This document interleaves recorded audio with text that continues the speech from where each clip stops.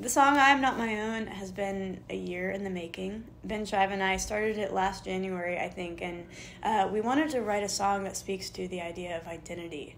In this day and age, it's so hard to talk about with gender identity and sexuality and, all of these really hard topics, and I feel like as the church we're called to bring it up. And I was reading Heidelberg's Catechism, and one of the first questions is, what is our hope in life and death?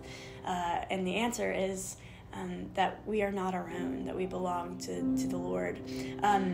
I always feel like I need to hear that. Belonging is such an important thing, and knowing that we're loved, that we're created by the Lord should affect everything we do.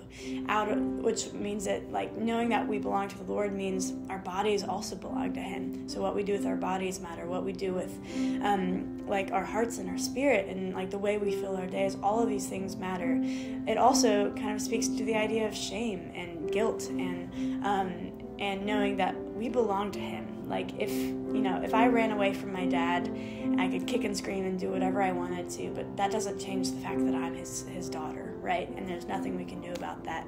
And that's a truth that I want to live by.